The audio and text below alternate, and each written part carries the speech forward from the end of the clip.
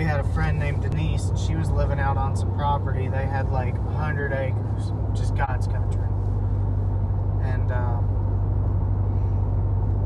we get about 200, 300 yards away from the house, and I'm on the trail.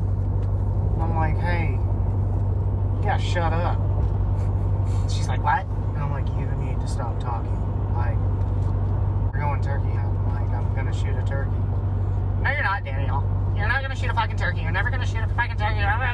Danny, we're not even gonna see a turkey. I don't even know. You're walking out in the woods. Bam! Ah! Ah! Ah! Ah! She freaks out on me, dude. I shoot a turkey out of a fucking tree and it flies down.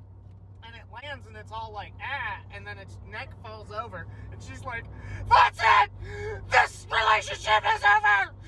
And I was like, Jesus Christ, like, come the fucking cry. I can't believe you shot the bird!